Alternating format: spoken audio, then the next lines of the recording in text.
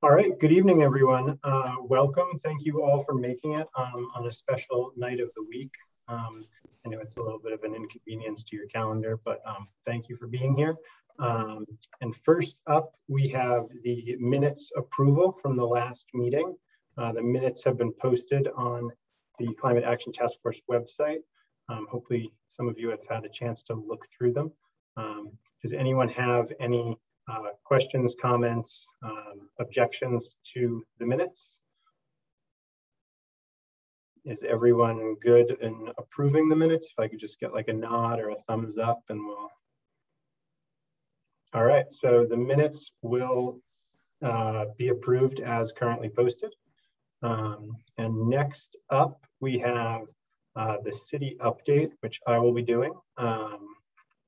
So the first thing is the city's utility billing online payments update. The city's utility billing payment system is transitioning to a new system, and those enrolled in auto pay or online payments for services like water, sewer, stormwater, all that good stuff, will be required to resubmit saved payment methods beginning this month. Current auto pay setups will no longer work after the 26th. So if you are kind of in that category or know folks who are, let them know that they have to go to beavertonoregon.gov/billing to log in and fill out into the new system and resubmit that information. There will be communication coming from the city with instructions for enrolling and changing your auto pay settings. Sometimes that might seem suspect, right? You get something telling you to change your auto pay settings. These are legitimate communications from the city, so just be aware that those are headed out that way. The next update is winter weather. We've been seeing some winter weather, so just stay safe this winter by preparing in advance, which means preparing now, not once it's in the forecast, for extreme weather, travel, power outages, outdoor safety, and any of that other stuff that can occur during winter weather. So before a storm, be aware of storm watches and advisories. You can sign up to publicalerts.org to get alerts in the region when there's going to be severe weather. Other things you can do is gather supplies like food, water, and medications for both yourself and your pets, and flashlights and batteries, and get all of your shopping done in advance so you can stay off the roads when it's dangerous out there. If you're traveling, check the road conditions and closures. And of course, check in on your neighbors or ask a neighbor or a friend to check in on you. I think we've talked about before that getting to know your neighbor is one of the best preps for dealing with an emergency. And last up is on Tuesday, March 29th, the mayor will be hosting the 2022 State of the City. The city of Beaverton is excited to invite community members to tune in. So mark your calendars, Tuesday, March 29th, 12 p.m. And Mayor Beatty will be sharing recent accomplishments and highlighting the city's upcoming priorities. It's going to be recorded and it will also be in person. So stay tuned for more details on that. And an additional announcement is that Councillor Hartmeyer-Prigg has been confirmed as the council liaison for the Climate Action Task Force for this year. So we're really excited about that. And I will just pass the mic to her and let her give a brief introduction. Hi, everyone. It's so nice to meet you. My name is Ashley Hartmeyer-Prigg. My pronouns are she, her, and I am so honored to get to be a part of this task force with you all. I'm really excited to learn from you and hear from you and help push the city to be really bold on our climate action goals. I can't say the whole meeting tonight. Unfortunately, I'm traveling for work, which is a good thing, but it means I can't stay the whole night because I have another meeting. But I'm just so thrilled to be a part of this group, and I can't wait to get to meet you all and get to know you all as well. And I think Kevin's going to put it on a future agenda where we'll actually do some of that work together and see like how can I best serve this group and how can you give input to me and the council. So I'm looking forward to that. Awesome, thank you. Yeah, like the counselor said, we're looking at March to have kind of an open conversation to talk about all that. Next month, we have half of our meeting is joint with the Bicycle Advisory Committee, and then so we've only got an hour for the second half. So yeah, we'll be posting those agendas and working on them. very soon. So next up on the agenda, sorry, I don't have it in front of me. Turner, what do we have next? Looks like we've got leadership select. Leadership, yes. I was happily informing you of that with my mic off. So I'll pull up the slides if you want to start. Okay, great. Thanks. And I do apologize. My large monitor that looms above here decided to take a vacation or something last week. So I'm reduced to one little tiny laptop screen to try to keep track of all of you and whether you're trying to ask a question or something, as well as following the, PowerPoint slides and that sort of thing. So if I don't see you right away, speak up, or maybe Kevin can keep an eye on you too. So sounds good. Thanks. Here we go. All right. So be able to see that. There we go. Looks like it's starting. There we go.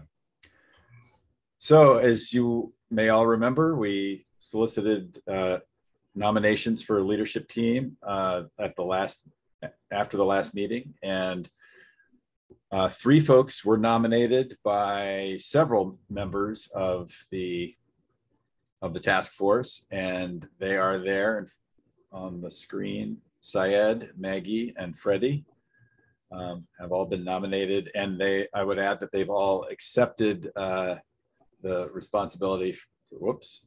Now we're seeing something else, Kevin. So it'll come back. Sorry, I'm okay. Got a couple things going on. No worries. So in a moment, we will seek confirmation from the group as a whole of the proposed leadership team. And we'll do that in a moment. But first, I wanted to remind you all of the duties that these folks are accepting on your behalf. There we go. Ooh, fade in. So the duties include interfacing and working with Kevin and the staff liaison, and perhaps also with Councilor Hartmeyer-Prigg as well as the council liaison. Deciding on and drafting meeting agendas, chairing and facilitating meetings, helping to establish a work plan for the task force and to develop subcommittees and work groups as needed, and with the advice and consent of the staff who have to support those. Facilitating the public comment portion will be a task for the leadership group. Also important will be acting as a recorder, preparing meeting minutes, as you just recently approved a set. That actually falls typically to the members of the leadership of the committee of the task force, and I'm trying to say boards and commissions for the city. And there's some training that'll be provided for the leadership group, so they know how to do that properly. And to represent the task force as needed, with obviously with the consent of the task force, and to lead the development of reports, etc., for city council or departments. So you're sort of manage those interactions. Whoop. And then lastly, before we take a vote of confirmation, I wanted to invite each of our 3 proposed leadership candidates to just reintroduce themselves, maybe say a word about what they're looking forward to in this new capacity, and then really anything else they'd like to say at this point. I'll just start at the top of the list there with Syed. Thanks, Turner. Thanks, Kevin. And also thank you to everyone else, those who put my name forward. I really appreciate and value the opportunity. I am looking forward to it. However, reading through this, now I'm reconsidering with all these duties. No, I'm just joking. No, I think over the last few sessions where we have had the opportunity to get to know some of the colleagues here, I've really enjoyed just being able to learn everyone's priorities, where people are coming from, what's important to everyone. I think we have also all come to recognize, that shared fabric or tissue that connects us in terms of all trying to be proactive and make some change happen. So I'm really fortunate to be able to leverage my experience, expertise, and collection of all my lived experiences to be able to help inform and guide and set us up or enable us towards that shared goal and motivation, right? So I'm just hopeful that as we continue to work together, we are here as leadership, as your colleagues to kind of help ascertain and set ourselves up to keep things moving forward. And that's really what I'm trying to commit to and show up for, is just make sure whatever work we do shows that value. We all feel like we are engaged, driven, and everyone's contributions are held at the standard that they deserve for their time and commitment. So thank you again for the opportunity. Thanks, Syed. That's great. All right, Maggie. Yeah, so thank you. I really am honored to be nominated. This is my first time ever serving on a city board or commission of any kind. So I think this is a really cool opportunity for me. And I expect there is probably going to be a learning curve too. You may or may not remember, my background is actually in grocery. I've worked for New Seasons Market for 10 years, and I do some sustainability work there.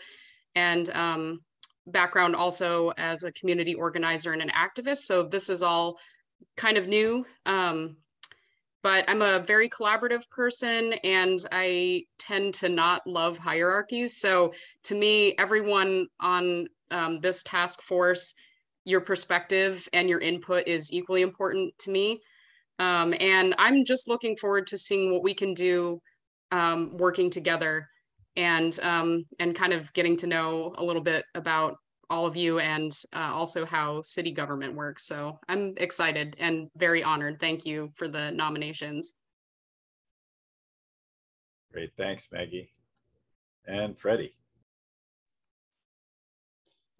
Hey, good evening, everybody. I'll keep it short and sweet, and I'll just echo all the sentiments that Syed and Maggie have put forth. So thank you to those who had put my name forth as well. I too am looking forward to collaborating with everybody on this committee.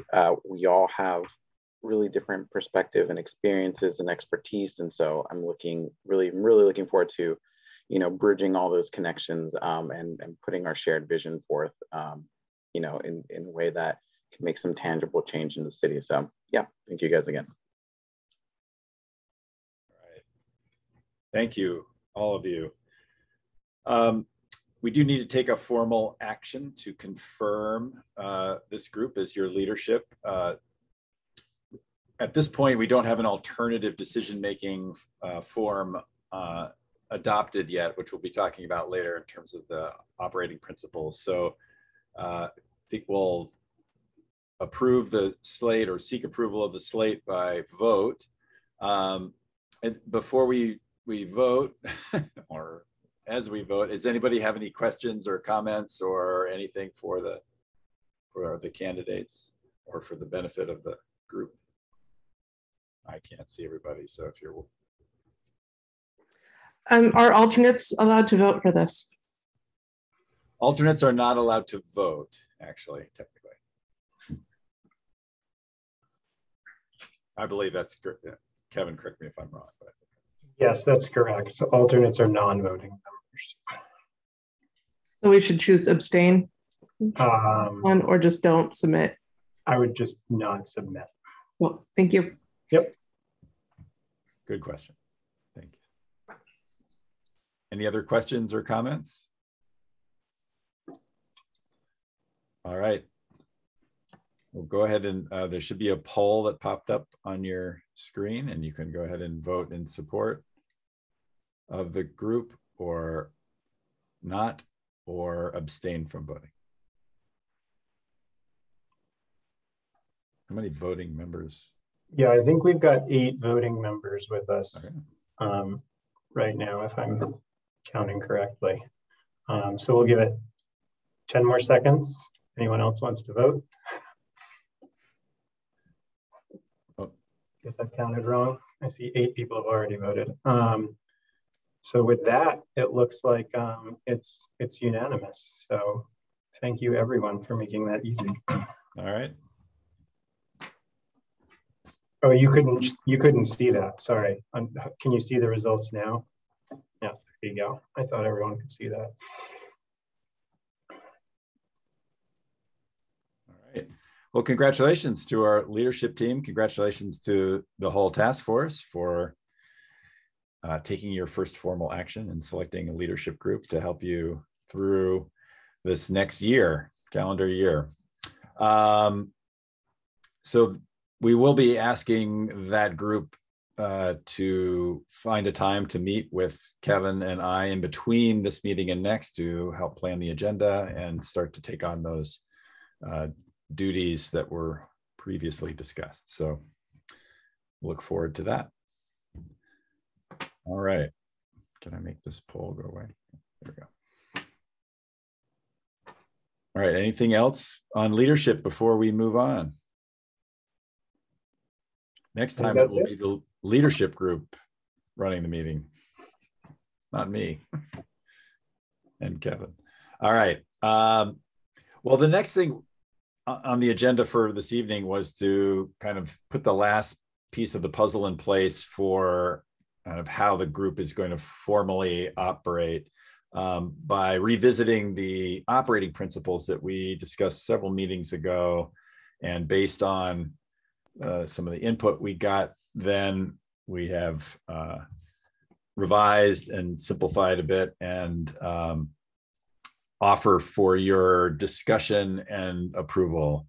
So it's basically, again, operating principles. So boards and commissions that are formally created by the city of Beaverton usually adopt bylaws. You are a task force, so you have a little more flexibility in how you do things. And we offered up a set of draft operating principles, which we reviewed with you, to just basically cover nuts and bolts of how you work together and make decisions and that sort of thing, and covers leadership.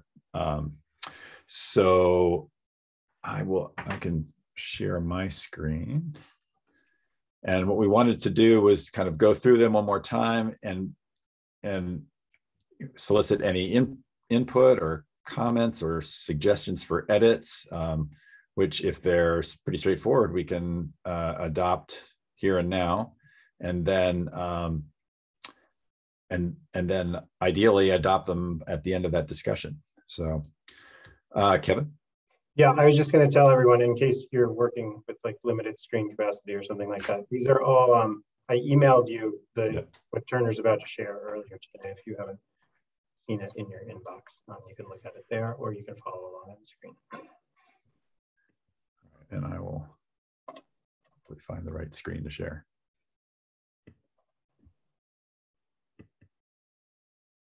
All right, is everyone seeing that? I'm getting a couple thumbs up and nods, so presumably this goes for everybody. Great. All right, well, I have to move. There we go. Just to go through it really quickly, the parts that are probably not too interesting. The name, obviously, of the Climate Action Task Force. The purpose being to help the city communicate its climate message to the community and ensure the perspectives of the community are offered, heard, and considered by leadership as decisions are made regarding things that affect climate and climate action. And really engaging and sort of assisting with the city's commitment to the Climate Action Plan adopted in 2019. The specific duties we've talked about at a couple of different meetings, just a reminder of what they are. I won't read all through them, but it's the set forth in resolution number 4712, and really focused on enhancing city council's awareness and communicating with city council, and serving as a resource for the city's engagement on these issues. I won't read them all through, but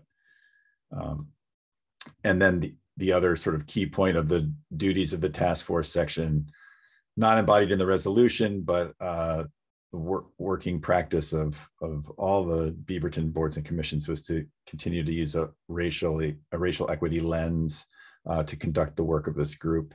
And a note about what that means there. Members, meetings, attendance, and term. So members are the 13 members appointed plus the non-voting alternate members that have been appointed by the mayor and confirmed by the city council. There's a paragraph there that just kind of notes some of the experience within that group, sort of as a guide for future appointments, a reminder in the operating principles or bylaws that you know, this kind of diversity of experience is encouraged on the group. I mean, appointments are really a separate process. We can't tell the city council how to or who to appoint, but we can note what this group values in terms of lived experience. Meetings, monthly meetings, and then if necessary, special meetings and subcommittees noted there with the support and cooperation of your liaison, staff liaison. Attendance, this is just a practical note. Everyone's expected to attend. You all are really good about that. So not something you probably need to worry about much, but there is a note in there that the task force collectively may request replacement of a member if they miss more than 4 meetings over a 12-month period, just missing a lot of meetings in continuity, and recognizing that there's a lot of people, 3 alternates included, who are really interested in being part of this group as well. So vacancies, just noting that if you experience a vacancy for whatever reason, you can request the mayor to appoint and the city council to confirm a new member serve in the remainder of the unexpired term. So this is if someone leaves unexpectedly in the middle of their term. And then speaking of terms, initially appointed members, you may recall that you have staggered terms. Some of you are serving 1, some 2, and some 3-year terms. The term of office begins nominally on the first day of the calendar year. So really, this is kind of like your first meeting. I think we've mentioned before that the several meetings leading up to this were sort of bonus meetings for you. And future appointments will be made on a calendar year basis. So as terms expire, I believe the intent is to reappoint them in 3-year terms. So you'll already be staggered at that point. So then everyone who joins from here on in will serve a 3-year term. And people can be reappointed if need be. I think that's all that's really in there. Well, just a reminder that the task force, according to the resolution, is in effect for the duration of the Beaverton Climate Action Plan. And of course, the mayor and the city council can remove members or terminate the group anytime at their as they see fit. Task force staffing, just a reminder, you have a staff liaison, Kevin, and he's providing all kinds of assistance, arranging meeting space. Maybe someday we'll actually need a meeting space that's not on a screen. That would be great. And distributing notice and agendas and all that sort of thing that Kevin does. He will also help facilitate getting information from the city and training new members and requesting funds for operation of this group, et cetera. He's not a voting member of the task force, but he is definitely there to help. Meeting support and recording. Kevin also provides a virtual platform as needed and meeting support for that. Notice of meetings and recording of meetings. Recording on this, we still have to do minutes, and that, as I mentioned, will become a responsibility of the leadership group. All right.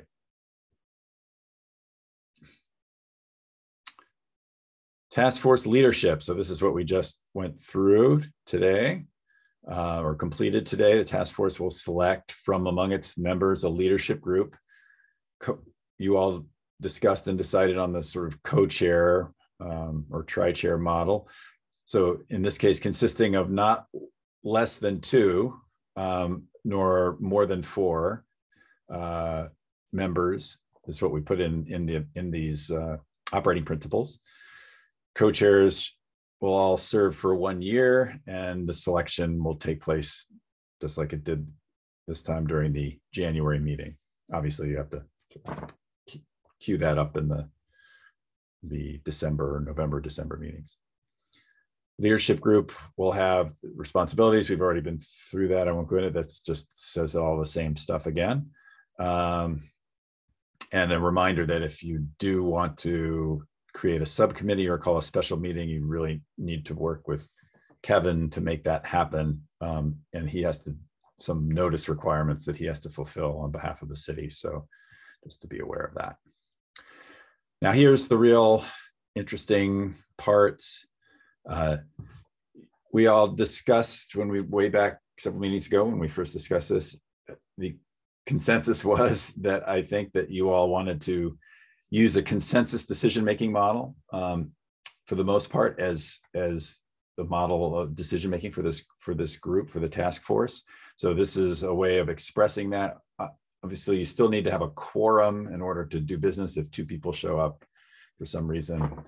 And that's not enough to really take an action on behalf of the task force.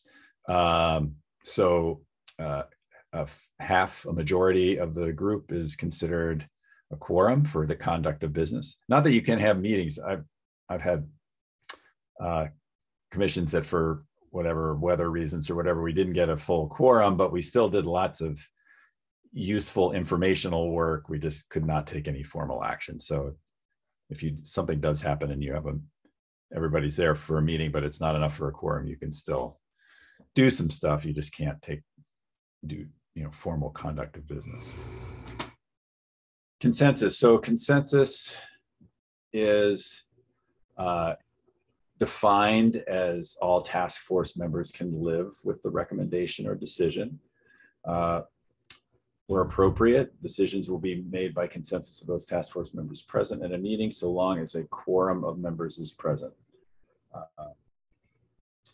In the absence of consensus, you have a couple of different options. One option is to bring forth your recommendation, noting the differences of opinion, areas of agreement, and areas of disagreement, if that works for the type of decision that you're trying to make.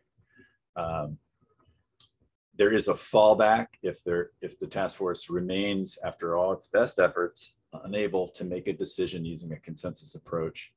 You may make a decision by a majority vote. If you have to take an action on something and you're really deadlocked,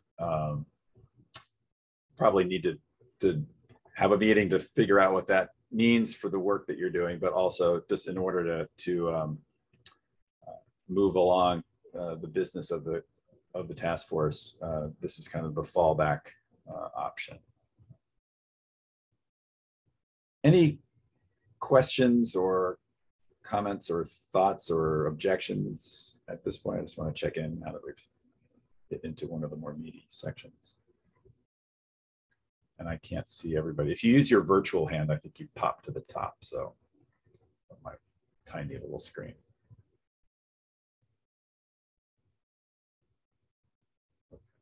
Not seeing any.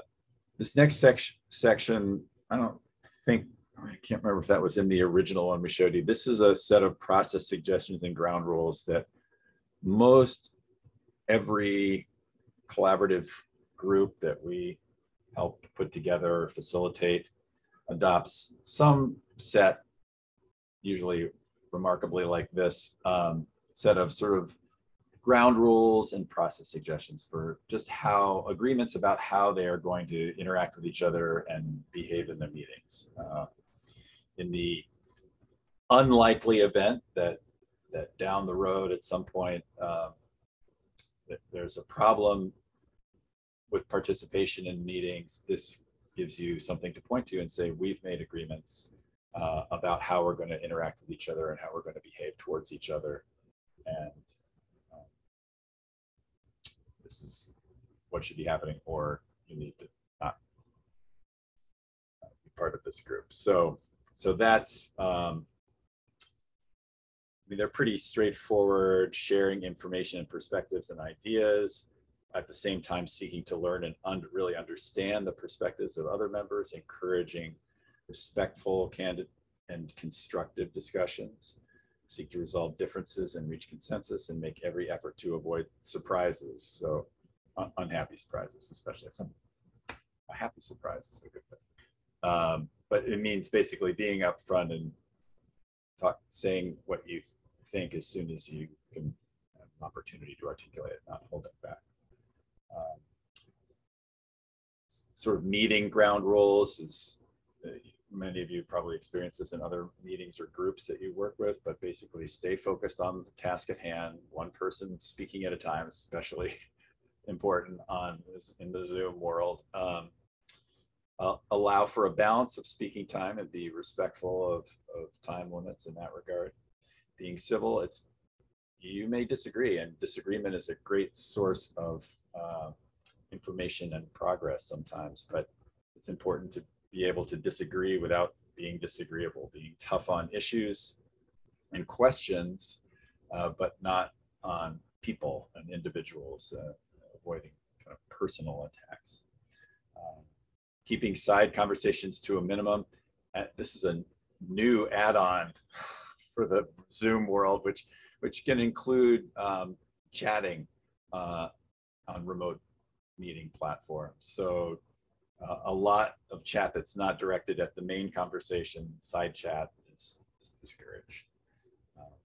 And then turning off or silencing cell phones, that's more of a in a real meeting place kind of thing. But also just, it's another part of keeping focused. And then finally, amendments. So all this is still in your hands. At any time, task force can propose to amend the operating principles at a, you have to do it at a regularly scheduled meeting, and it has to be on the meeting agenda that you want to do that. So it may take a month to get there, but if you decide in the middle of a meeting that you need to make a change, you're gonna have to wait to the next meeting to actually do it. But you can, this is your document. This is a living document, and you can amend it as you see fit in order to accomplish your goals. The proposed amendments, I would note, do have to be acceptable to the city and the city staff, because this is an instrument of the city. So you'll need to talk that through with Kevin at a starting point, at least. All right, that was a lot, really fast, but any questions or comments or thoughts?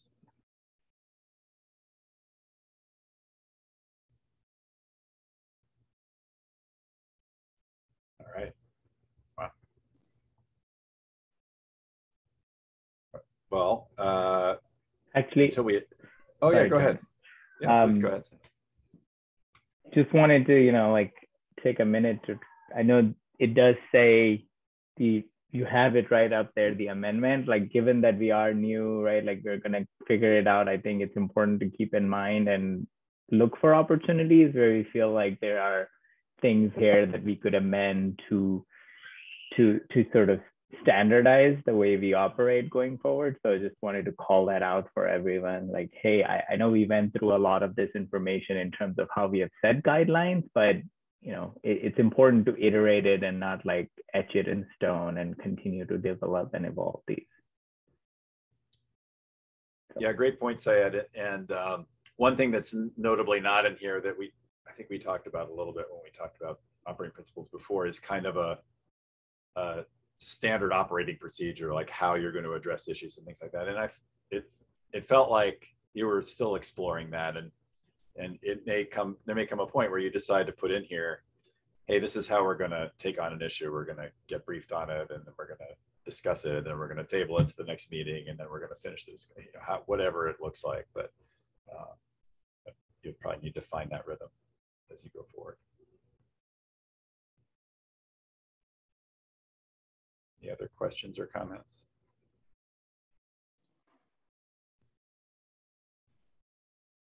So technically, we still need to vote on this, I guess, because you can't do it by consensus because it's not been adopted yet. But does anybody have any concerns or questions about it? Does anyone see any problems with it? All right. Can you? Well, rather than me try to make another poll in real time, Okay. vote with our emoji icons. Yes. Maybe we'll. Well, actually, those. Well, if you can see everybody quick enough, I can see those will fade after a certain amount of time. But if you want to abstain, you can abstain. But it looks like we've already got enough up here. So with that, we'll take it as no objections, and we'll approve the draft operating principles and remove the draft moniker and get those posted to the Climate Action Task Force website, where you can reference them whenever you want to have a read. So that's that. Congratulations again. Turner, if you want to stop sharing. Oh, yes. Sorry. I'll rearrange some windows and start sharing again. Okay.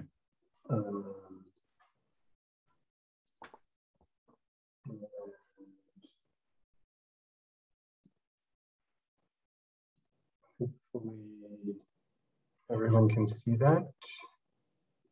Maybe. We can only see each other at the moment. You can only see each other. Yes. Oh, there we go. How about now? There we go. Yep. All right. Bear with me for 1 second, everyone. Thank you for your patience. A lot of windows. So if you remember the last time, we kind of ended our meeting with the jam board exercise, where we were throwing a lot of ideas around about possible focuses for the group and approaches, and we tried to categorize some stuff. I sent a link to you all to the jam board if you want to go back and reference it. But Turner and we spent some time looking through it, and we kind of took the results and tried to put them into natural groupings here on this PowerPoint that I'm going to share with you in a minute. So our idea is kind of, we're going to discuss those and then kind of see how they work together and maybe move towards how they fit with some of this group's strengths as described in the duties that Turner brought up a minute ago. And then after that, we're going to kind of build on it with another little segment I'm going to do about some greater context, and then have some more conversation. So we'd like this, as we present it, if you have questions, if you have comments, if you have thoughts, to share them so we can start talking about it all, rather than just me and Turner saying, this is what we saw. So with that,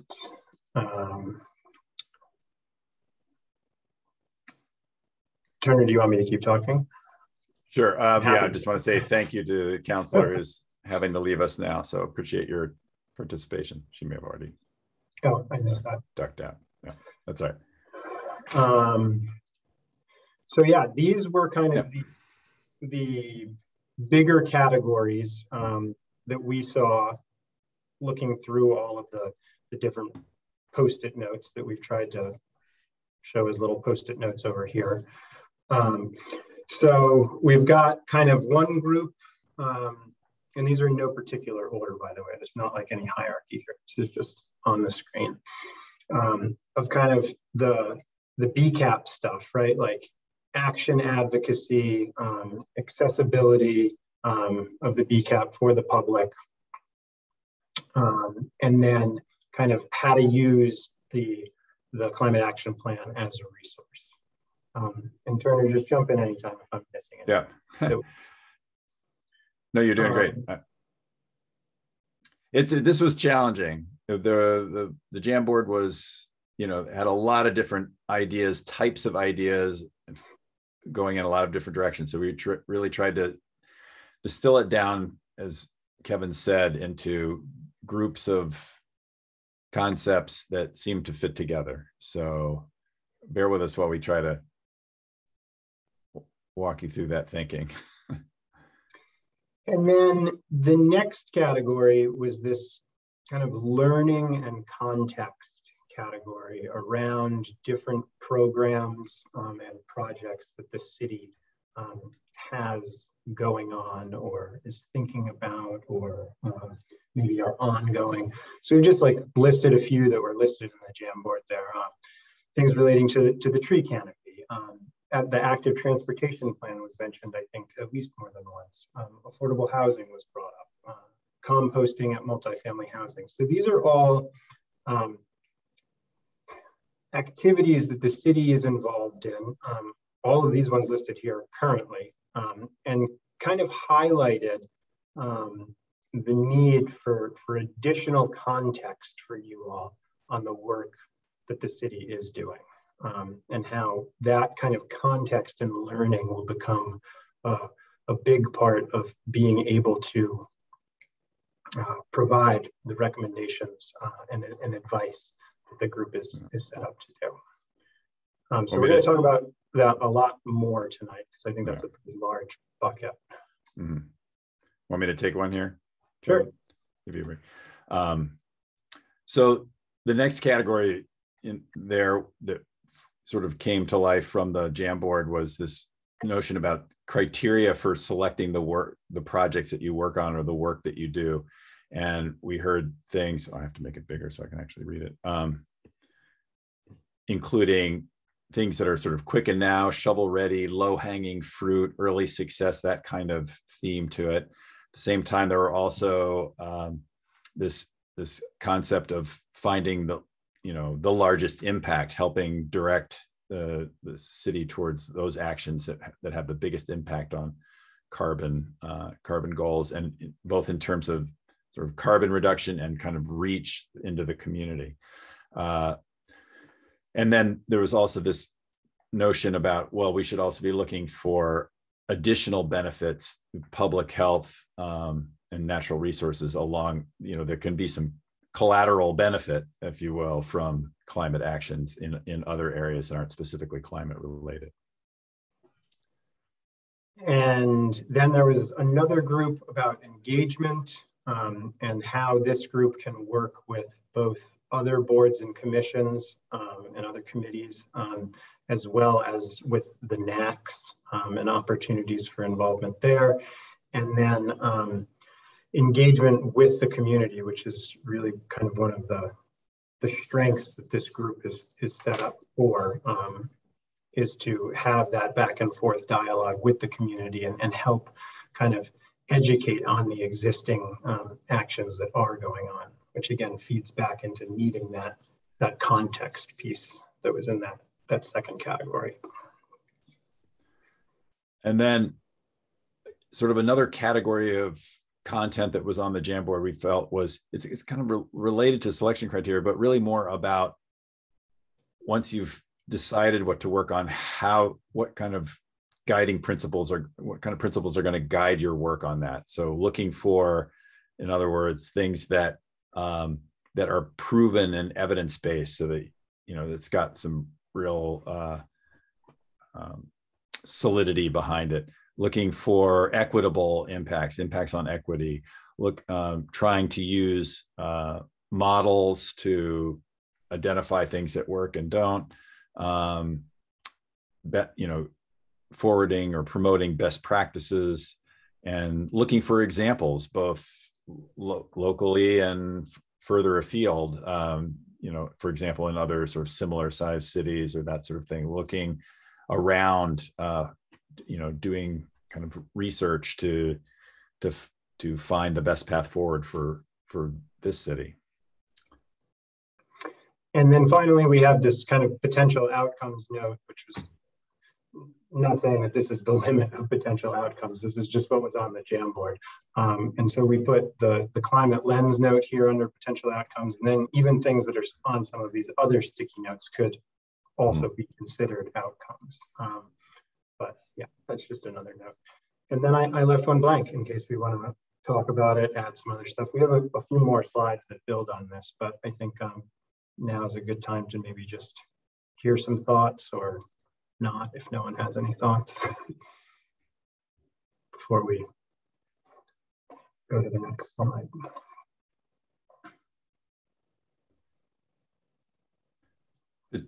The challenge for us was then what to do with this sort of different information. And what we tried to build was kind of a model or an equation for how this group can work together using the ideas that were brought forth in these different categories in the Jamboard. So you want to sure advance that slide?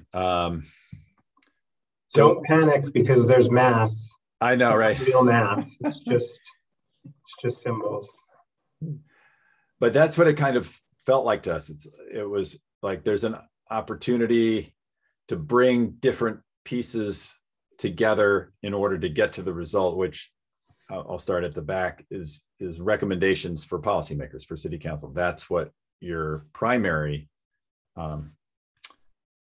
point of engagement, or your primary task is to advise and bring recommendations to policymakers. But what we felt like is that it starts with having context, understanding of the work that the city is doing through your staff liaison, what projects the city is actually doing with respect to the BCAP, how the city's ongoing work is reflecting what's in the BCAP and how it's pulling it out and taking it on. And that context also includes the sort of criteria that you want to use for choosing which of all these different things you work on, as well as the principles you then apply to it. So that's kind of context are the things that are at your fingertips, what the city's doing, how you want to prioritize your work, and what principles you want to bring to bear on it. And then you add to that outside research, sort of joint learning with this group about what other information do you need in order to render a recommendation. And that's going to involve you seeking out other examples from other places, all those things we've talked about. And then the final piece to add in is engagement. Your strength is that you already represent a cross section of the community, but you also have the ability to reach out to the community to both individually and potentially with direct action by the task force. But you are there to channel kind of that community information and help raise the awareness for the council on what the community is thinking and wanting and doing on climate issues. So you bring those three things to bear. Oh, go ahead. I was just going to say, Turner, and the more that's brought into that piece, right, the more kind of voices that you all help kind of bring into this conversation can help maximize the power of the recommendations that you put forward, right? Instead of it just being, these are what the 16 folks on the Climate Action Task Force would suggest we do. It's having that back and forth with community members and saying, I've been out there and I've been talking to people, and this is what people are thinking, and then it just goes a lot further. So yeah, sorry to jump in there, Turner. Oh no, that's great. You should. This was a complicated discussion. We trying to make sense of all this.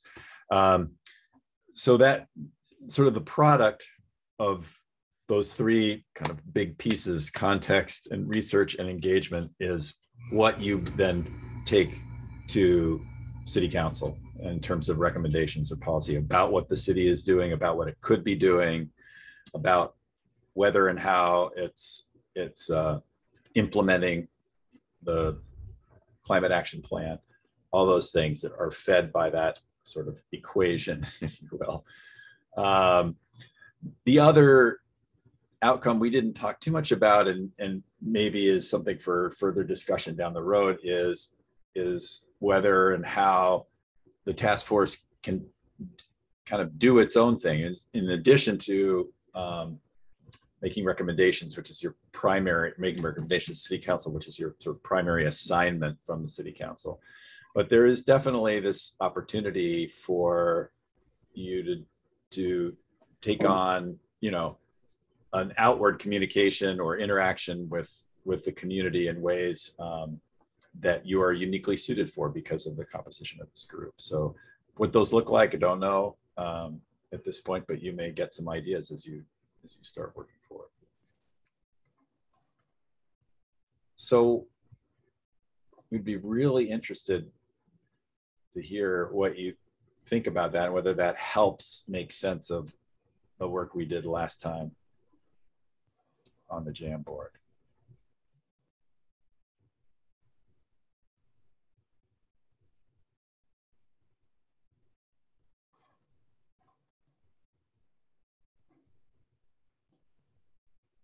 Maggie. Yeah, I think this is actually really helpful as far as like getting things kind of narrowed down. So I really appreciate the work that you both did on this. And then looking at this last piece, I guess one of my initial thoughts, just putting it out there, is like, do we want to delegate anything to Climate Action Task Force members as far as things like research go or engagement? Nobody has to answer that question now. It's just, I'm kind of like putting that out there. That was one of my initial thoughts based on this math equation that you have here at the end.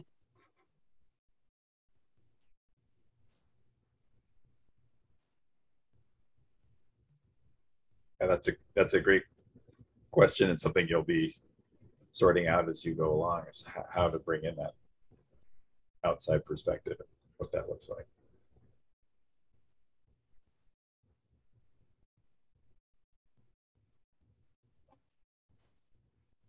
Part of what we had planned for the second half of this meeting, which we may get a little bit of a head start on, but was to try to begin to fill in some of that context, if this is making sense to you. One thing that we thought is that it would be really helpful for you all to know a bit more about what the city is and isn't doing with some degree of specificity related to climate, and specifically as related to climate action plan. Because I mean, there's a lot, the city's doing a lot of stuff. It's doing a lot of things generally, and a lot of what they're doing also interfaces with the climate action plan. And it would just be helpful for you to know, at least at the start here, and from at least the kind of 30,000 foot level, what it is that that the city is doing or is not doing by comparison. So to help fill in that context piece, help you decide what further information you need and what next steps to take. Yeah, I mean, basically what we would like this kind of context box to become is kind of a bit of a ongoing education plan, right, for the group, where tonight we're going to talk about some stuff, and then we'll have a chat at the end of the information that I put out there about what the group wants to know more about. And then we can start building out some future plans for getting the right folks to come and talk about those things, or for me to come and talk about them, and kind of have a little more forward plan about what context we want to build for the group, as opposed to kind of doing it on the fly. So we had this other slide too, which I think is just kind of a rearrangement of what we looked at before, but we had it up here. I think Turner kind of already described it, just these two different boxes of the outcomes of recommendations for policymakers, and then also if there's any and special initiatives that the Climate Action Task Force wants to be working on, kind of like self-driven kind of projects. you know, like if you wanted to have like a little expo about micromobility or something. And then of course, the annual report, I think in both the operating principles and the resolution that created the Climate Action Task Force, Council is expecting, well, I guess I shouldn't say Council is expecting, it is in the resolution that says that the Climate Action Task Force will report annually to Council. So just something to keep in the back of your minds, and also kind of with formal documentation as we get started with having someone kind of recording everything, just using these three kind of areas to eventually build into that formal report that will have recommendations that accompany it. I'm going in the wrong direction. And so, yeah, those initiatives will be kind of two-sided in that they'll have a public engagement and public education and action, right? So like outward facing with the group, but also the group receiving feedback from the community. And then over there on the left with the recommendations for policymakers, that's back to the task force acting as a resource, right? You all are a resource for city projects, you're a resource for the community in order to meet the climate action goals, and you're a resource for city council for information on community perspective. Do you have anything to add while I look through my notes here?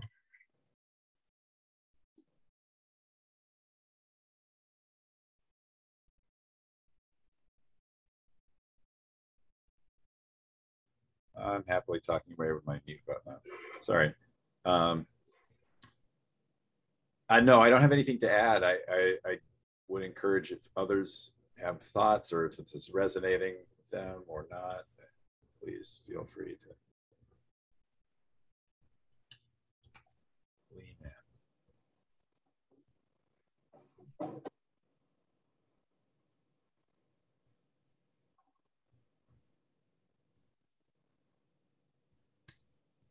Well, oh, a hand went up. Rebecca. Hi, I'm sorry I'm not on video today. Like to absolutely state my preference to accept Kevin's offer of context for what the city is doing for the programs. I feel like we've been asking for that for a while, so whatever you're willing to offer us in that regard, I think we would gladly accept. Excellent. Well, you're in luck because that's what we're going to do for the next half hour. And it looks like we'll have lots of opportunity for questions as we go through that. I think we're a little ahead of schedule, yes? Yeah, we are ahead of schedule. And so, yeah, before I go on to the next thing, I just seeing this in my notes, it's something that I wanted to say. So I just kind of wanted to reiterate the idea that the intent of the group was never to enlist you all to be doing work or research or things like that the city should be doing, right? Because the city has staff that do that as opposed to you all. The purpose of forming the task force was to get input and perspective on the work that is occurring, or someone to say, hey, this work's not occurring and should be occurring. And then to harness kind of that input and provide it to the decision makers. So you all hearing from departments and building that context and providing input to them along the way about what you already know, what you bring to the conversation, and to advocate for certain things to move forward. Keeping running lists of kind of what you've heard and what you know is coming down the line. We talked earlier about like Councillor Hartmeyer-Brigg. We're going to have a conversation in March with everyone about how she can bring information to you and what kind of information you all want to be receiving from council and the back and forth there. And then to kind of put all of that together and use it when you're in front of an audience, mainly for providing a report or recommendations. So the context piece, right, is a huge part of that. And I feel like, I know Rebecca just said you all have been asking for it for a while. And yeah, I feel like I haven't maybe done a great job of providing a context for all the work that is taking place. And I think part of that is because it's such a large topic, right? So it's not really feasible to cover everything. So I'm going to attempt to kind of give, like Turner said, like the 30,000 foot view. And I went through the last 2 years of progress reports to council. So some of you may have seen this information before, if you've looked at that or if you've watched those presentations. So thank you in advance for your patience. But I'm going to go through them again quickly, or as quickly as I can. There's kind of a lot of information. And then at the end of it, what we want to come away with is just kind of knowing where you want to dig in more, right? This isn't the end all be all of the context. This is like, here's a whole bunch of stuff. So as I'm talking, just kind of jot down what you want to know more about, items that catch your interest, so that we can gather more information on that and more folks to come and talk to you. And like I said, kind of work on populating some sort of education plan for the coming year. So I'm just going to jump right in and start with all this. So these are some things that are going on that are, some of these are organized by category. Some of them are organized by categories that align with or chapters of the climate action plan. But these first several slides are from the last year, calendar year 2021, of what was going on at the city that I presented to council. And like I said, this is not everything that's happening. This was a self-reporting from departments of things that they wanted to highlight.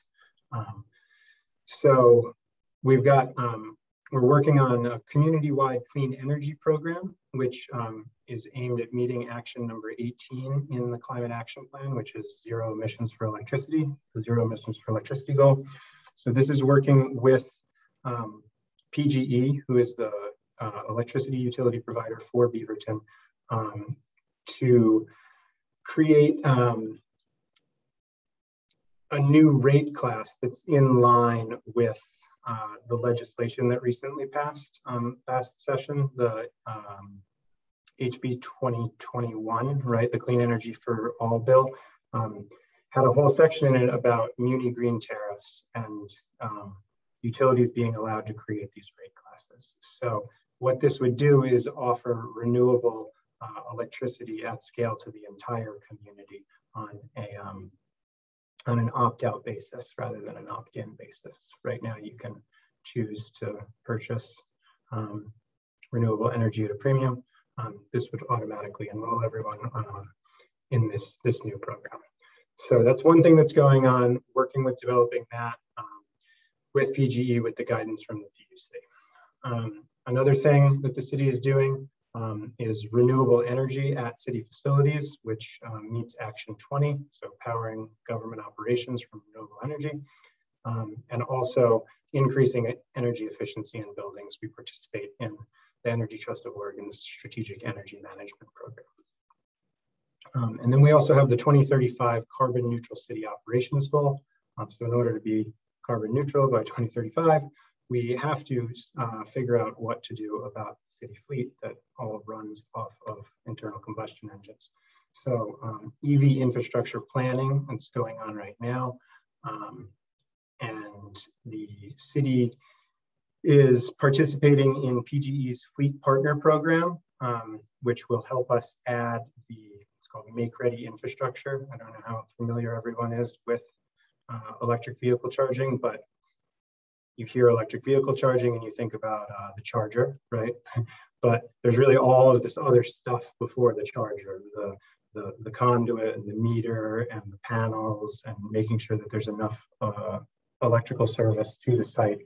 So all of that needs to be in place before you can even install a charger. And before you can purchase a vehicle, you need to have a charger. So it's kind of one is prerequisite to the other. So I'm working on 2 sites right now where the city fleet parks 3 sites. So hopefully we'll be adding EV charging infrastructure starting this year at 2 of the 3 fleet parking locations. So it's kind of ongoing. Something else that the city has been involved in to meet Action 38, which is adopting Oregon's Energy Reach Code. I don't know if anyone's familiar with the Reach Code. So you have the building code, which you have to build by. And then currently there is an optional Reach Code that goes above and beyond the existing building code for energy efficiency, but it's optional. So it's like you can use it if you want to. So there was legislation in the last session to allow cities to adopt the Reach Code so that everyone's kind of not tailoring their own code, and that there can be one uniform Reach Code that can be followed for the state. And it didn't pass, but it's on the roster again for this session. The mayor will actually be testifying at the hearing that's being held for it tomorrow I'm losing my words here, to advocate for the city's support for this bill. Next up, we have the Home Energy Score Program, which I think I've talked about a little bit before. Home Energy Score Program is a program that was developed by the U.S. Department of Energy and the Oregon Department of Energy to rate homes. So kind of like a nutrition label for a home, so that you can say what its energy use is rather than based on the occupants. It's based on how it's built. So neighboring jurisdictions have adopted a home energy score program that makes it mandatory to provide this kind of report as homes are sold. So that's something we're also exploring. And then along with the electric vehicle charging infrastructure is policy that goes along with EV charging. If anyone has any questions, by the way, just throw your hand up or shout them out or something, because I will gladly stop talking for a moment. Next up is this food and waste category. We've been talking a lot about food lately. A third of all food is never eaten, right? So that generates an enormous amount of emissions. So I have another presentation on that if you want to hear it. But these are some actions that are going on around food and waste. Action 6 is about reducing residential and business waste food. So this is like the city's promotion in the Eat Smart, Waste Less campaign. And now the Department of Environmental Quality has this new Bad Apples campaign, which is where this fun graphic is coming from. So promoting these campaigns and then capacity building for businesses as part of the Food Waste Stops With Me initiative. And then in this coming year, the food scraps collection mandate. So this is to increase business participation in food scraps collection. This is working with local businesses to set them up for compliance for the upcoming requirements. So Metro has a mandatory food scrap separation requirement that's taking effect this coming year. It's kind of been delayed because of the COVID pandemic. So it's going to apply to most food service businesses by 2025 to divert more food waste from the landfill, so to limit methane emissions. There's also a couple actions in the Climate Action Plan, Action 7 and 85, that are about expanding local food security and emergency distribution, prioritizing vulnerable populations. So this is like food security and donation work. So we got a couple hands up when you have them. Yeah. Sorry, yeah. Rebecca and then Reggie, just letting you know. Mm-hmm. So yeah, hi, Kevin. Yep. Oh, sorry, I didn't mean to interrupt you. My understanding from talking to parents in our elementary school community is that the food waste composting in the green trash bins is not available for multifamily housing and apartment buildings. Do you know, are there plans underway to change that in Beaverton, or maybe I misunderstood? No, that is correct. There's not residential multifamily composting. And this is kind of an ongoing dilemma that I will definitely have experts in that topic come in and talk to the group if they would like. There's a number of issues around it that I can't really speak to what they are right now. So if that's something we'd like to learn more about, we can put that on the list and definitely have someone from the recycling team come talk about it. Well, that's definitely an issue in the small part of the community that I represent. So that would be great. Thank you. Okay. Reggie? Thanks. Yeah, as a lifelong Beaverton resident, I see how valuable the city's community gardens are. So when I see Action 7 and 85, as far as like the city council or staff saying that they're being implemented, and then I see the city staff also wanting to destroy the Beaverton Community Center and the community gardens there at 5th Street and Hall. I think that's a lot of cognitive dissonance. How can the city be wanting to destroy the community gardens and displacing the people's ways of getting fresh food year round, and also be talking about supporting these goals?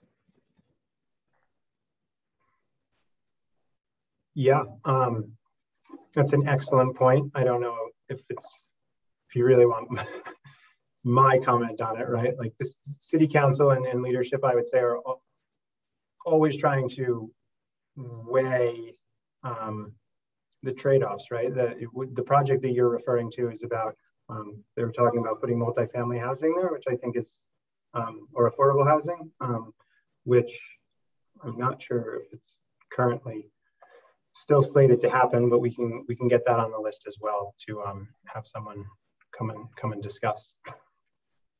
Yeah, Rebecca, we shouldn't be destroying community gardens. Yeah, I mean, if that is, I'm trying to think about how to go about this. These are things that should be noted for your recommendations, right? It's not really my place to agree or disagree with your comment here. It's yeah, for the group to note in the context and then have that for future discussions with the council liaison and with council themselves when providing recommendations. And I'm just so you know, I'm tracking those issues where people are asking for deeper information, and depending on how many we get, we have to prioritize it. But I'm keeping a list of a couple of issues so far that have drawn questions. So thank you. Yeah. Rebecca, is your hand back up, or is this from the first one? No, I'm sorry. I'm on my phone today, so I will be better about lowering my hand. Okay. All right. Well, yeah, if anyone else has any comments as I go along, throw your hand up, and Turner, if you'll shout them out, because I'm looking at multiple screens here. Yeah. I'm tracking. So some of the food security and donation work that's been happening has been about expanding these emergency distribution efforts for vulnerable populations. And so this is about working with to increase food donation amongst businesses and connecting them with organizations where edible food would have otherwise gone to waste. So since the start of the pandemic through this fiscal year, the city will have provided around $180,000 in social services grants to organizations that are focused on addressing hunger and food security. So if that's kind of a topic that we want to dive into, the folks who run that program can come and talk about it. This past year, the city also donated a used van from the city's fleet to one of these organizations to support their work. Staff are also currently participating in Washington County's Food Access and Essential Needs Task Force for BIPOC communities to identify opportunities to increase culturally relevant, healthy foods to community members that are disproportionately affected by food scarcity, especially in emergency events, which, as we know, are more and more common because of climate change. What else do we have on here? So the Library of Things over at the library, this is working to address action number 2. And again, just because there's work that's happening on these actions doesn't mean it's like, ooh, that's done, check it off the list. A lot of these are like ongoing things that need to continue happening, and maybe have other activities that can be a part of them other than just, say, like this action, increase access to community sharing programs. It's not just about the Library of Things. The Library of Things is one example of it, which is really cool over there at the library. If you don't know what it is, it's like you can check out items rather than books. So you don't have to buy an air fryer. Maybe you just want to like check one out, try it. But one cool thing that they did in this past year was these mobile Wi-Fi hotspots. So they got like 18 hotspots that can now be checked out for up to 3 weeks, because a lot of folks rely on the library as their only source of Wi-Fi. So now they can, you know, if they still rely on it, they don't have to actually be at the library. They can check out these Wi-Fi hotspots. And then another topic that, again, someone can speak better to than I can is the Recycling Modernization Act that happened last year. So this is a pretty significant milestone for materials management. It's not a perfect act, but it's aimed at those 3 actions there, and is going to kind of start to shift the cost from consumers to producers, to make the goal of reducing plastics pollution and making recycling easier. So I will jump to the next one. Then we have housing. I'll go through this pretty quick because Rob came and talked about the Housing Options Project. That's the first thing up here. It meets a bunch of different actions in the plan. There's also the Metro Affordable Housing Bond. And this is about developing strategies for affordable housing. There's $120 million worth of affordable housing projects slated. 2 of them scheduled to break ground here in early 2022. And Rheanna, I see you have your hand up. I'm just going to finish this one little note about the Cooper Mountain Community Plan. This is about planning for another 4,000 units of new homes. And they're in a multi-year planning phase, and they're looking for a lot of innovative ways to address challenges. One of the things that was presented to council early in the year was about natural resource protection and resilient stream corridors.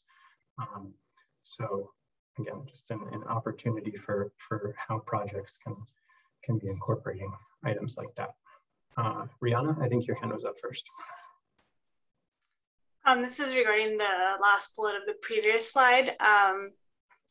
I think it's really important for the recycling modernization. I don't know how far we are in that process, but if there's any communication that can go out, like in that little magazine that comes out, that the city sends out or whatever.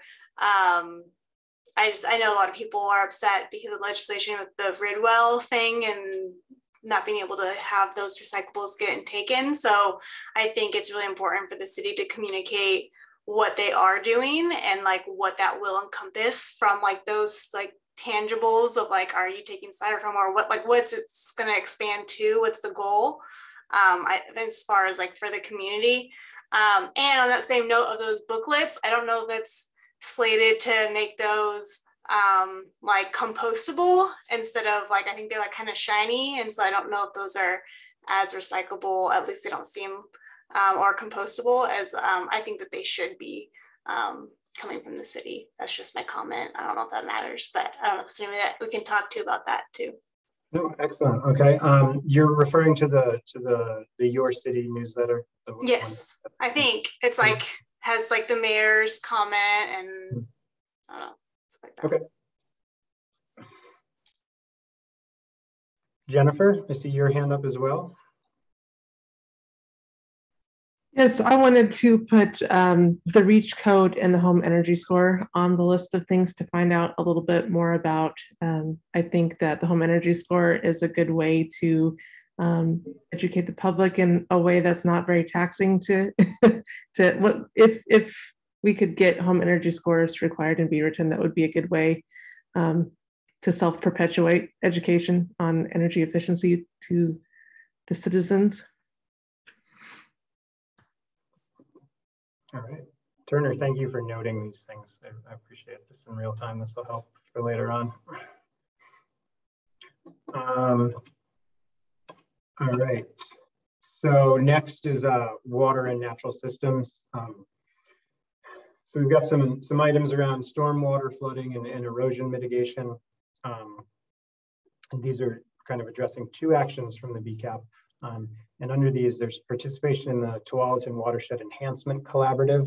And there's also the upcoming the ongoing development of a downtown stormwater subbasin strategy, along with the upgrade to the stormwater drainage master plan, which is going to be complete by the end of this year or this fiscal year. That's going to have kind of preventative measures for major flooding events, because when we talk about climate change, right, there's going to be more extreme rain events in the times when it is raining. Reggie, yep. To what extent are medium and large maturing trees integrated into actions 71 and 74 at this moment? I would say that their integration is not documented or like specifically called out in the climate action plan, right? I mean, you've seen the climate action plan. It's lacking some detail and some metrics. So that's an excellent point. And when it comes to what the stormwater folks are doing in the stormwater drainage master plan, I can find out if what the role of large trees is playing, because there is a role for them to be played, right? So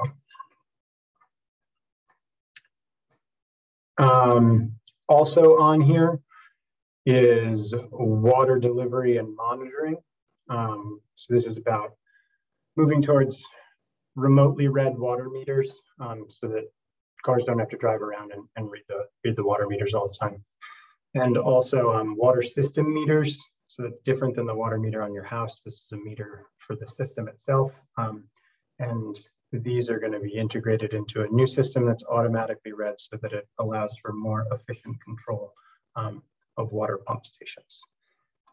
Because water pump stations use all sorts of energy to move all of the water around so that it comes neatly out of the tap when we turn it on. And with that in mind, the city has been undertaking investments in upgrading water storage pumps for efficiency and renewable energy, as well as resiliency. So last year, there was work done at the Meridian pump station. I mean, I guess I don't really need to go through all of these unless you want me to, but there's several different pump stations, and we could have a whole presentation on all of the different pump stations that the city maintains and what they're doing at them.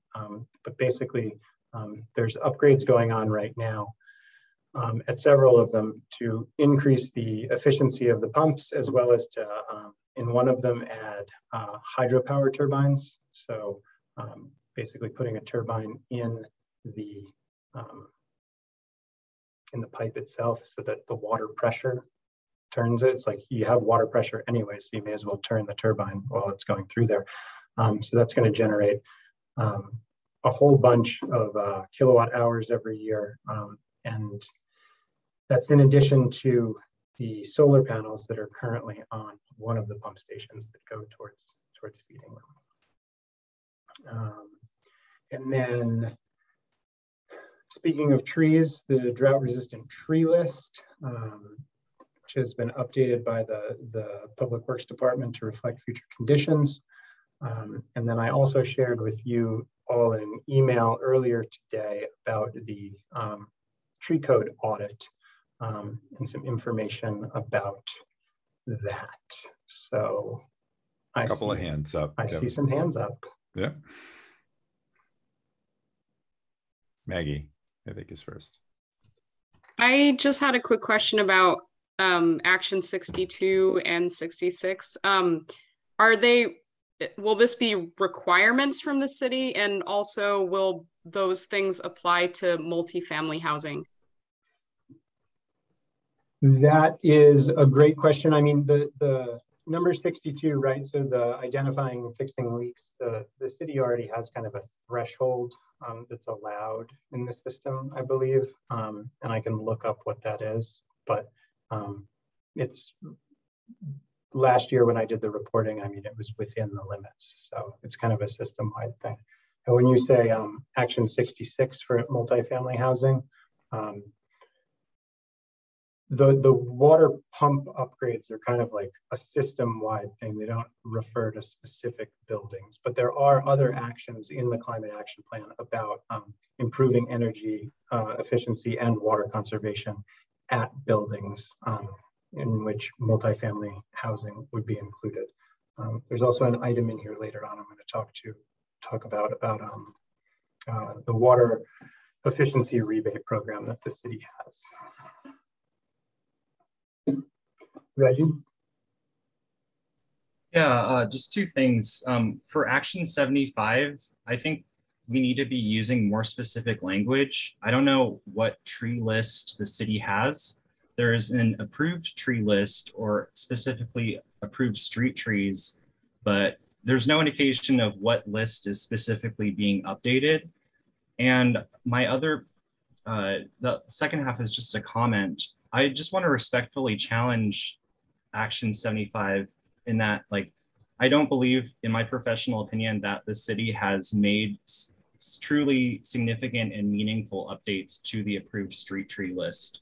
I really don't feel like it should be touted as an accomplishment because virtually nothing has changed.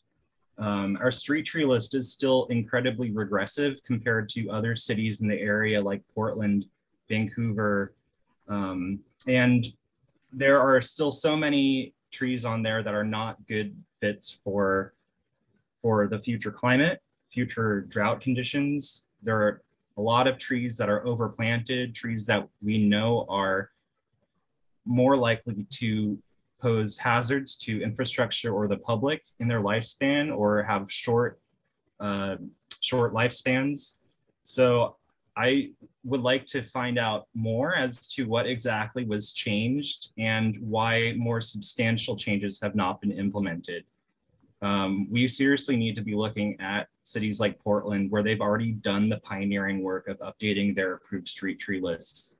And I think the Action 75 should not be considered something that the city has actually done and worked on, just simply because the results are inconsequential and still do not address the bigger problems with the approved street tree list.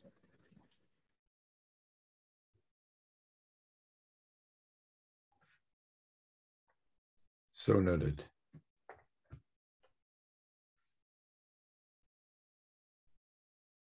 Rebecca, I see your hand is up again. Again, I didn't mean I'm to say again like that. That's okay. The comments are more than welcome. That's what we're here for. I just wanted to no make worries.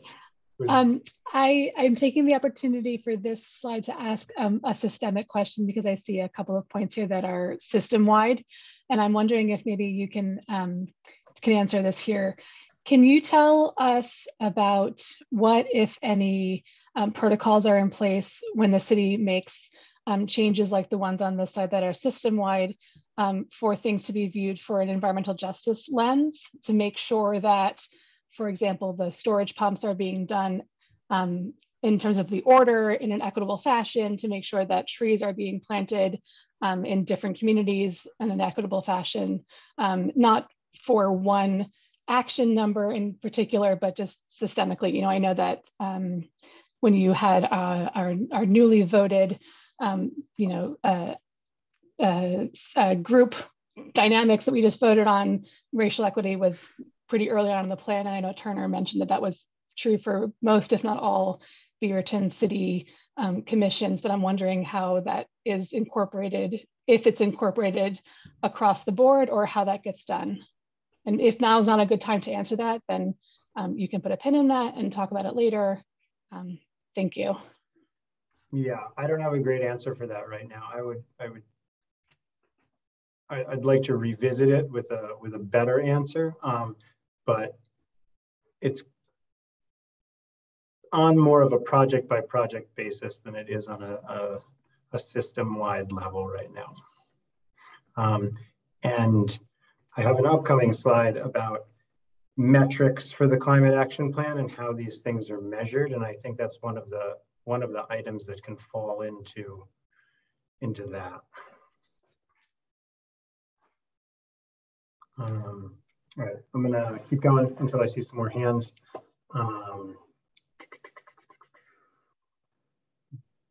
I believe I was up to the downtown Beaverton Parks and Open Spaces Framework Plan. So this is a upcoming project that is a high-level plan and implementation strategy to develop more parks, open spaces, trails, wildlife habitat, and along with it, stormwater detention for downtown Beaverton. The framework development has already begun and will be running through the end of August.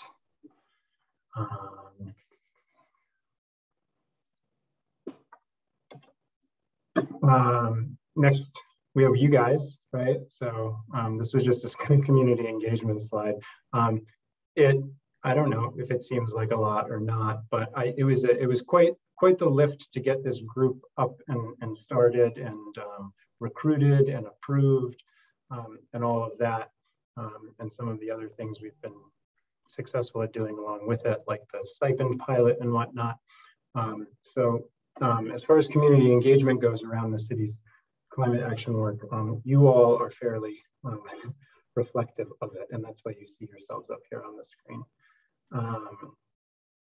Also in the community engagement category, we have the Backyard Habitat Program, which is about expanding the Backyard Habitat Program.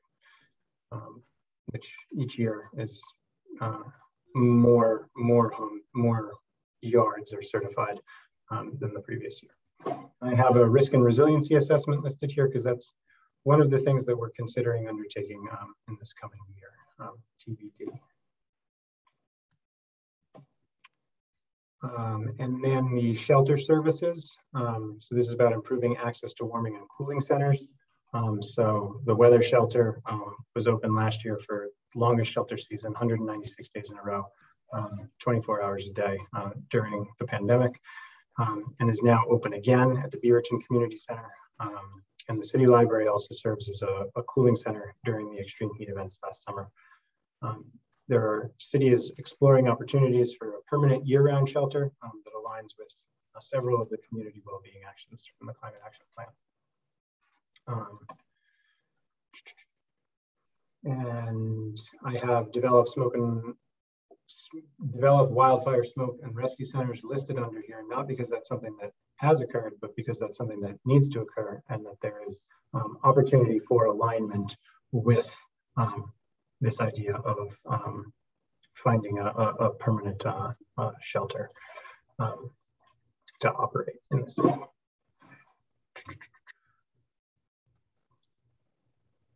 Sorry, I skipped ahead, trying to look at my notes.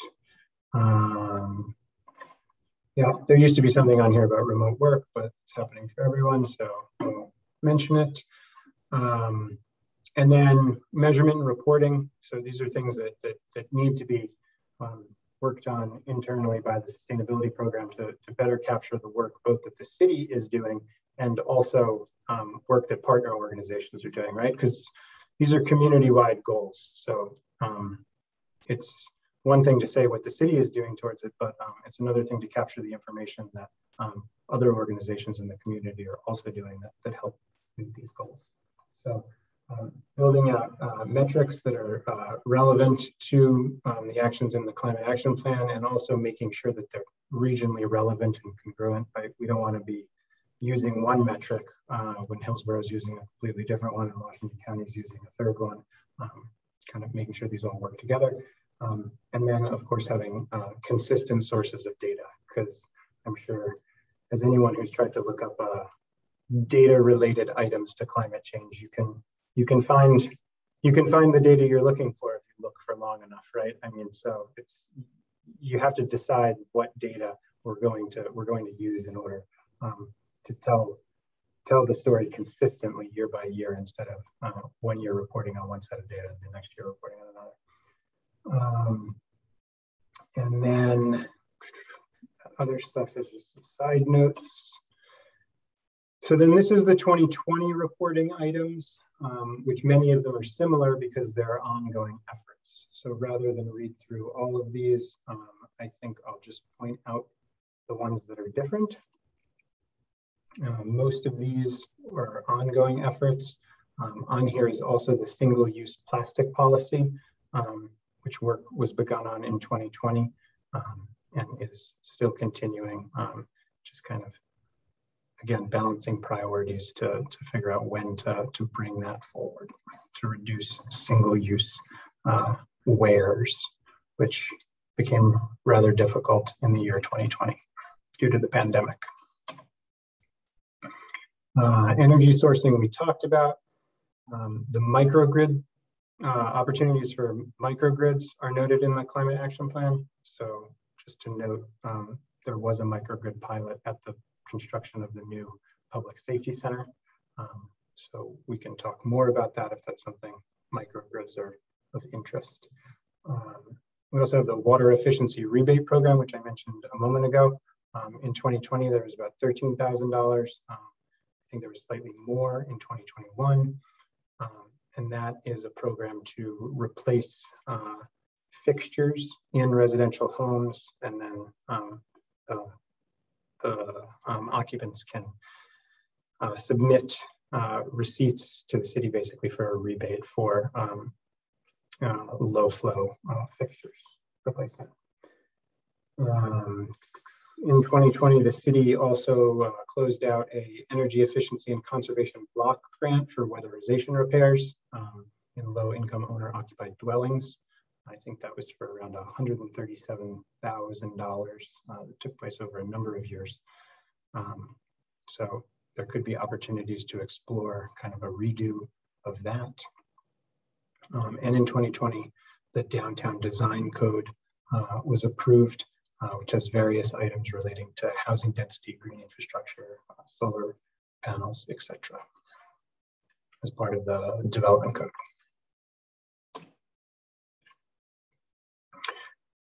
REACH code advocacy last year, as we mentioned, it didn't go through in the legislative session, but is up again this year. Last year, the Electric Avenue charging station block opened on Canyon and Broadway in collaboration with PGE. And they also installed some EV bus charging for Beaverton School District. And also in the transportation category was some increase in service line frequency for a couple bus lines. Supporting the Safe Routes to Schools program is in the climate action plan. And so that has been an ongoing effort over the past 2 years. And then the water storage pump upgrades that I mentioned earlier, some of them started last year. We've talked about all of this stuff. These are just older numbers.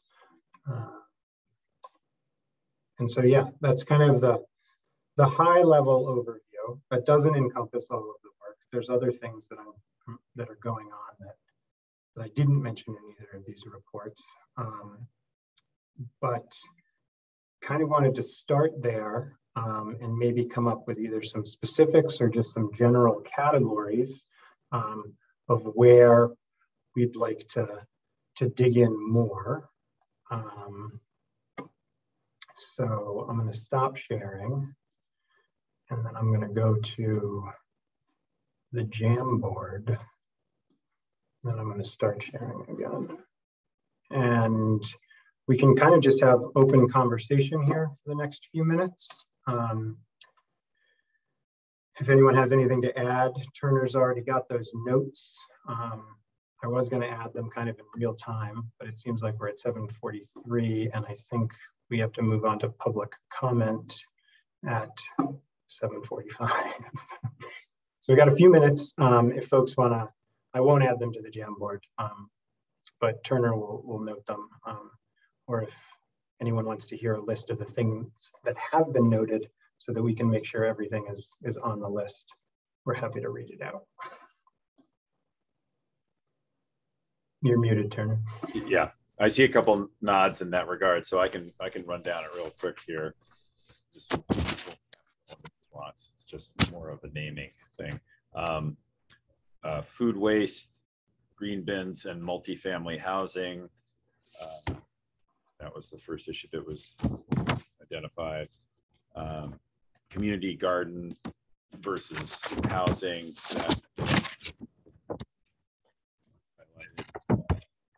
Recycling, a couple of things related to that. One,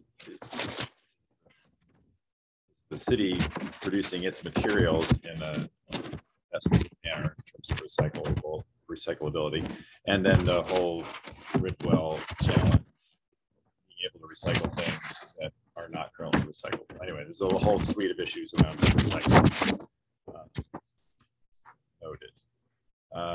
The REACH code and home energy scores, something that was a little more information and deeper dive was requested into that, and the ability to do that, how that might really be a good vehicle.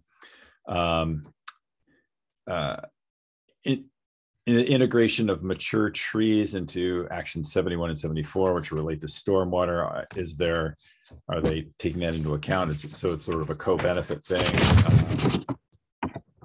Perhaps it needs to be investigated. Actions 62 and 66 apply to multifamily homes. I don't remember off the top of my head. I think your papers are on your microphone. There's a lot of sorry, shuffling going on. Shuffling, sorry.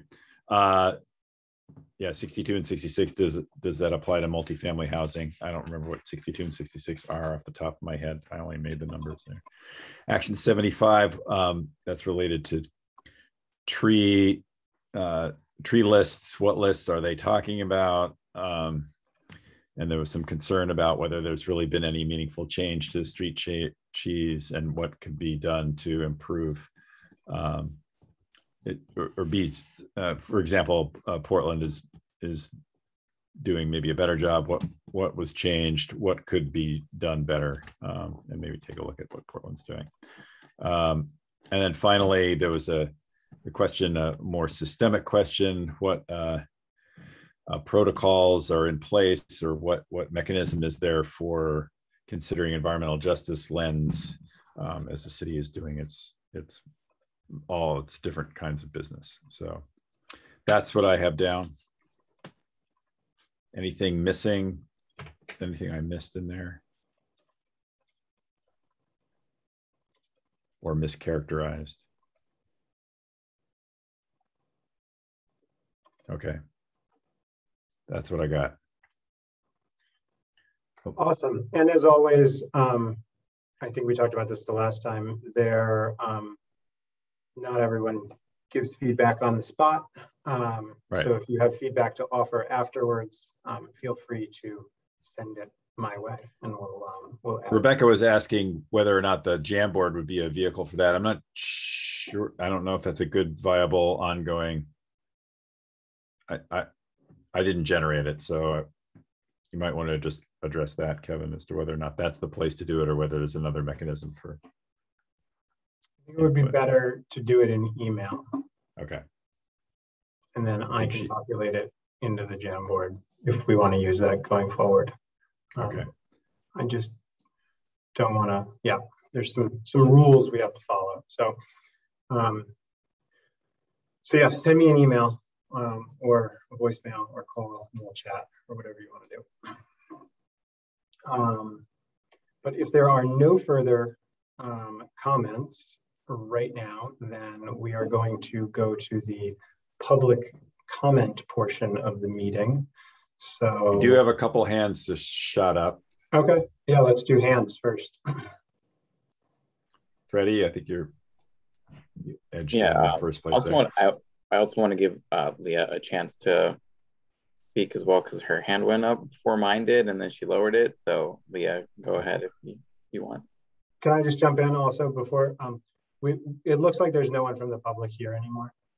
So we'll just keep talking until someone from the public shows up. So no need to rush right now. Great. Thanks, Fredy. I was just going to add, and I think I kind of touched upon it maybe at the last meeting, that I'd like to delve in a little bit more to the active transportation plan. You know, it was kind of noted there at the very end with a couple of statements, but there seemed to be, in my opinion, some actions on the climate action plan that could easily be kind of accomplished with some existing programs that maybe the city isn't tapped into.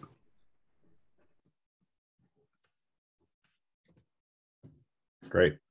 I took note. Cool.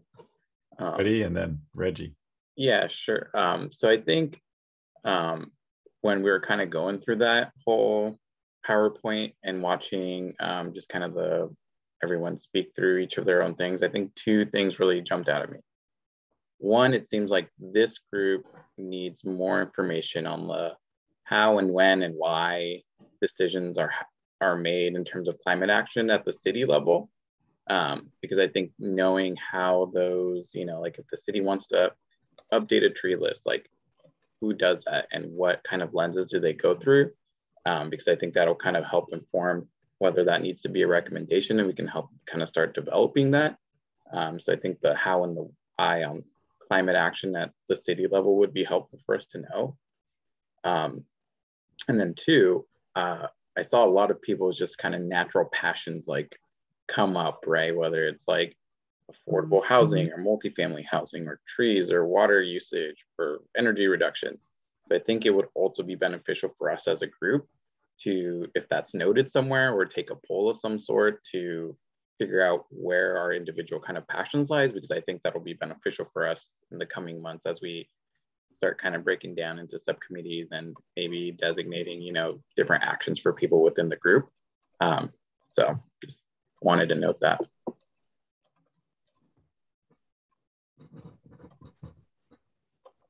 Reggie, I think you're up next. Thanks, Fredy and Turner. Yeah, I just wanted to offer my services as to Action 69 and 75 under Urban Flora. You know, we're talking about like low-hanging fruit action items that are easy to enact, that don't necessarily require a council approval, but are rather made at the staffing level. So, you know, if we're interested in these enhanced street tree strategy to increase water retention, mitigate heat island effect through increased urban canopy, and update tree lists for hardiness to reflect expected future conditions. I already have a lot of ideas that I've been compiling over the last several months about how to address these effectively and things that can be implemented right now. So with the support of the task force, I would be more than happy to volunteer to be the lead for making recommendations in those action items. I would offer more, but those were the only 2 out of 86 items that mention trees.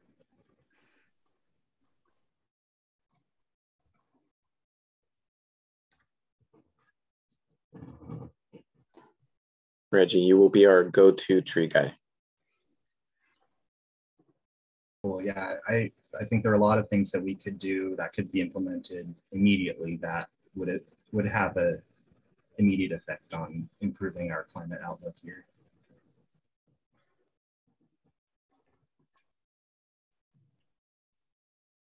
One thing that, that Kevin and I discussed was tapping into the expertise that lies within this group, kind of like Reggie has just offered by having kind of, I think we mentioned it at the last meeting, this sort of notion of having mini presentations from within this group to each other to share your expertise and knowledge on a particular subject or suggestions and that sort of thing for them, the group to consider more deeply and or take action on. So this might be an opportunity to do something like that.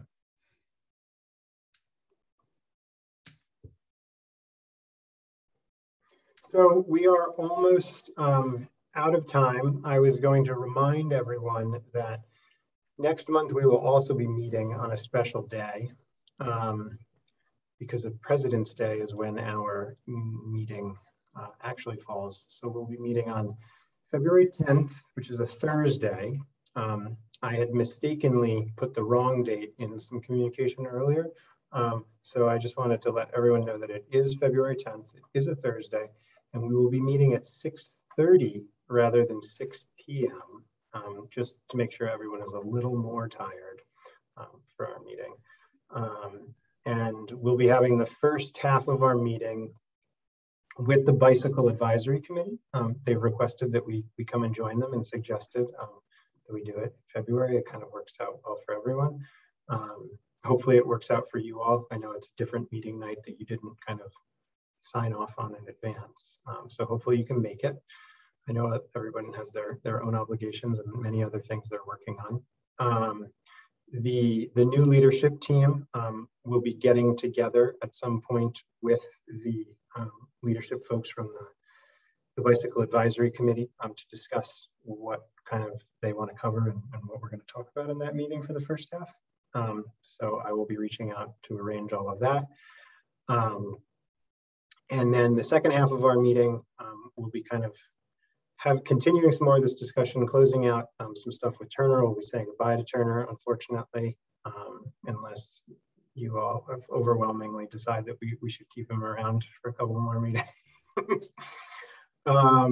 And looking at this list here, I'm not sure if the 1 hour time block will allow us to have kind of a visitor from another program, but I can try to line up someone from to speak on one of these topics, or at least get some answers to some of the more specific questions that were posed tonight. And then in March, we'll have a session with the council liaison, and we can discuss kind of some of the systems level questions, perhaps around how decisions are made by decision makers. And we can also start to dive into some of these topics, which if there's any that folks really want to hear about, let me know. Otherwise, we'll probably hopefully get some folks to come from the transportation side to talk about the active transportation plan and some other items that dovetail with it, or folks from the recycling team to address some of these, because I see 4 different things related to composting, gardening, recycling modernization, Ridwell, etc.